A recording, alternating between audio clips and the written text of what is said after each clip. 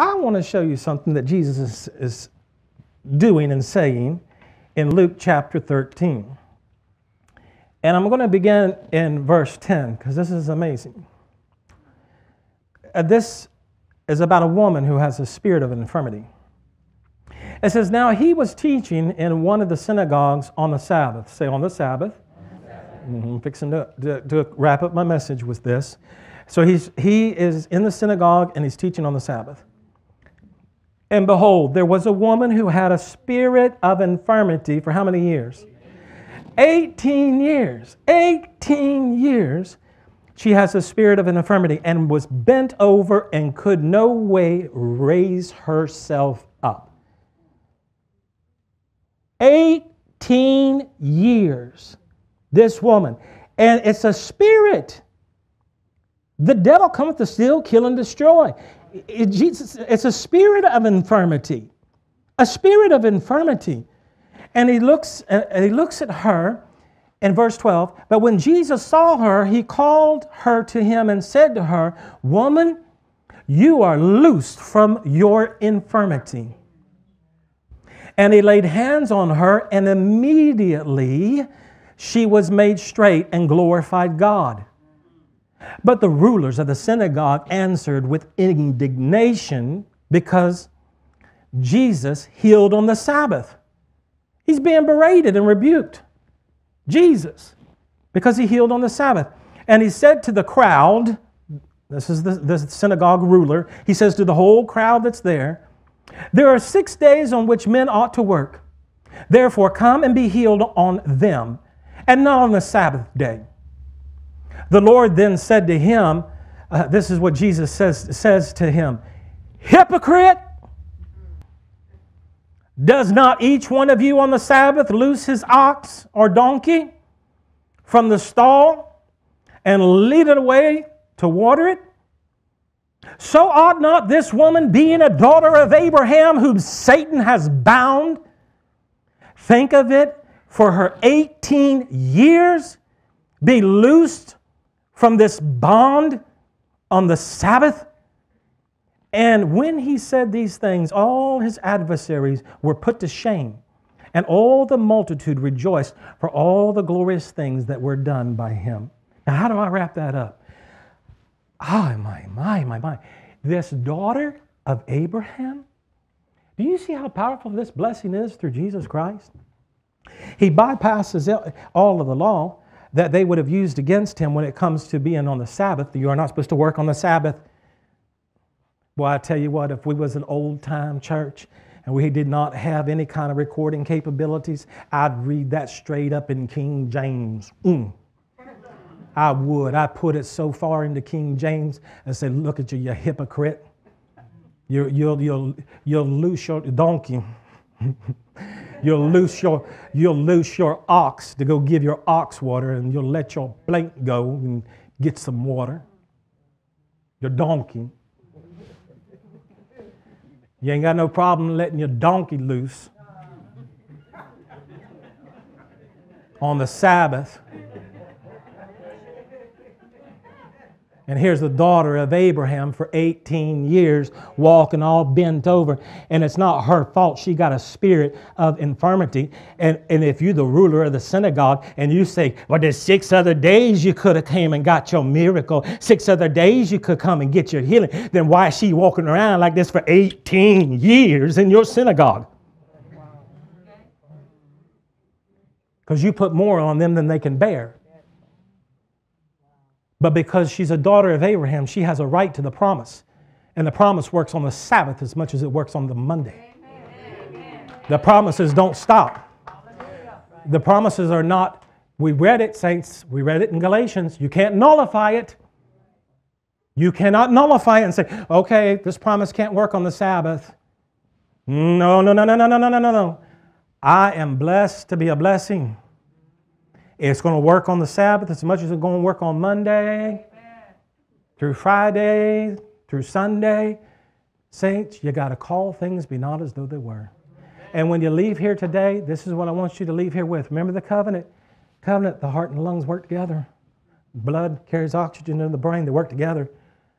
There's a relationship there. And I'm telling you, you have a relationship through Christ Jesus. You are Abraham's seed, and you are heirs according to the promise. Abraham was blessed, and he was blessed to be a blessing. And those who bless him received a blessing, and Jacob got that blessing also. And those who curse him were cursed. And you need to not try to vindicate yourself. Let vengeance be the Lord. Let God take care of them. Come on. Dysfunction going to function. Dysfunction going to function. Because there's going to be an anointing on you, an anointing on me, that we're going to learn how to walk in this faith walk, and we're going to believe God regardless of what it looks like out there, regardless of what's going on outside out there, regardless of what the enemy has set to encamp around against us. God's going to lift that standard against the enemy and say, no, wait a minute. He's claimed the promise. He's not perishing for lack of knowledge. He's claiming the promise. And the promise said I'd protect him. And the promise said that I would reward him. I would be his reward. I would be his reward. You know what that means? It means I'd be his Jehovah Jireh. I'll be his provider. I'm going to guard him. His enemies will not overtake him. Poverty is not a part of his life. He'll never be broke another day in his life. It cannot happen. As long as he's believing in the promise, just like Isaac, he can sow in a land of famine and receive 100-fold.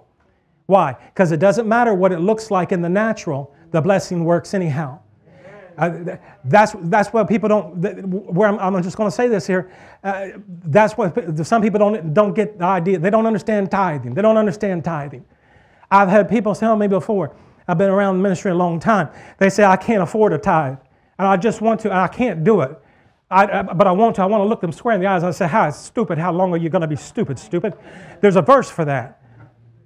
If you can't trust God with 10% of your finances, Jacob, he says, listen, if you're going to be a God and you be my God and you're going to bring me back to my father's house in peace, you're going to be my God and I'm going to give you 1/10 of everything. Yes, Abraham did the same thing with Melchizedek. Tithing is a very important issue. It was before the law. The people who throw it under the law is because they're trying to do away with it. You stingy little thing. You don't understand that if God don't bless that 90%, you can lose that. He said, prove me with this, test me with this, and see if I will not open the windows of heaven and pour out a blessing that you won't have room enough to contain it. You trust me in this. Let me be your God and be the God of a covenant, and you have a covenant with me even through the tithe. And you covenant that tithe, that 10%, you make sure you give unto the Lord. The 10%, you give it to God. And you do it out of joy. Why? Because he loves a cheerful giver? Yes. Because he loves a hilarious giver? Yes. But because he said he would bless me and he would protect me and he would open the windows of heaven. And he said that I could test him in this. I can try him in this. Well, I can't test him and try it in unbelief. Nothing's going to happen in unbelief. I got to do like Isaac. I got to sow in the land of famine. When nobody else is getting any kind of results and telling me how they're hurting and how there's no breakthrough. Are you hearing what I'm saying by faith? I'm not talking about anybody as an individual. But some people sometimes they think, I can't afford. I'm like, you can't afford not to. Don't you think if you've been going down the same road for 20 years and you still ain't got to your destination that maybe something ought to change? That you might rearrange some things and start saying, you know what? I've trusted in what little I have, but through the pastor's preaching, he's stirring my faith that God can release the debt with the axe head and God can release the debt with the oil that will not cease and make sure that all her debts were paid and that her and her children can live off of the rest. And he can take a little bit of meal and a little bit of oil and feed a family all the way through a famine. God knows how to do it and understand it. I just got to put my faith in God. What? Like Abraham. Abraham said he was fully persuaded. His confidence that God was able to keep the promises that he made. You promised me, God, that you would take care of me. You promised me, God, that you would feed me. You even said through your own son that I wasn't have to worry about tomorrow what I'm going to eat. I wasn't going to have to worry about tomorrow what I'm going to wear. So giving a tithe, that's not a strain on me. Why would there be a strain? You feed me, you clothe me, you protect me. You're my shield. I mean, giving you 10% just shows that I'm in covenant relationship with you on that level. I'm covenant with you in finances. Because I've seen Abraham do it. I've seen Jacob do it. I watched the patriarchs do it. And I've seen you do a blessing in them and through them. And Jesus is in the order of Melchizedek. And Abraham gave a tithe to Melchizedek. Melech meaning king. Zedek, which is also righteousness, the king of righteousness. Of Selam. Of Selam is what? Yahushalayim. I'm telling you, saints of God. There's power in what I'm speaking to you. When Jacob laid his head on the rock, he seen a ladder. Angels was ascending and descending. And he's named the place, he poured oil on it because the Lord spoke to him. And he poured oil on it as a memorial. And he called it Bethel. Bet in Hebrew means house. El, like Elohim, Elohim, the Most High God. It means house of God. He said, this place must be the gates to heaven. The gate of heaven must be here. This must be the house of God. Don't ever, as long as you can be in your right mind, don't ever think that God has not seen your financial sacrifices from the smallest nickel as a child that you put in Sunday school, to the $1,000 check, to the $10,000 check, to the $20 million check. If He can trust you with little, He'll give you much. It's God that gives man the power to get wealth. Trust Him with your wealth. He'll have a relationship in your wealth, and your wealth will begin to multiply. It happens in every arena of your life. Trust Him with your health. The doctor says this, the doctor says that. Okay, doc, I understand. But now let me go to work with my faith. Let me go. I don't have to receive that report as that. This too can change. If you can make a human body out of dirt and dust, you can work with what's left in this one. Say what I'm saying. You keep it. And then you say, well, how long do you have to stay like? Impossible to please Him, but by faith, don't give up until you get the results. If it comes in 2 hours, great. If it takes 10 years, then so be it. The point is that the promises are yea and amen. You said you would protect me. I heard Kenneth Copeland say yesterday that one of the widows came up to him and says, now he promised he'd be a husband to the widows. And Kenneth Copeland said, yeah. And she says, well, my husband, he always took care of everything. Something broke, he fixed it. Now she says, I know he's going to be at the Lord. I'm at peace with that. I understand that. She says, but if he's supposed to be a husband to the widows, she said to him, then this is what I'm going to do. She went home.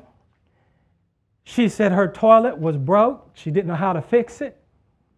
Didn't have no idea, nothing about how to fix a toilet. Thing wasn't working.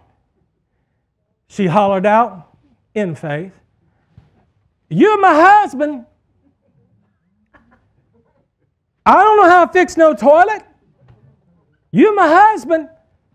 Fix it. And she said to Kenneth Copeland, she says, and the toilet went, and she said, it's been working ever since. It's been working ever since. I'm telling you, God can take dysfunction and make it function. All right, stand to your feet. I'm going to leave it right there. He can do it. Keep your faith applied.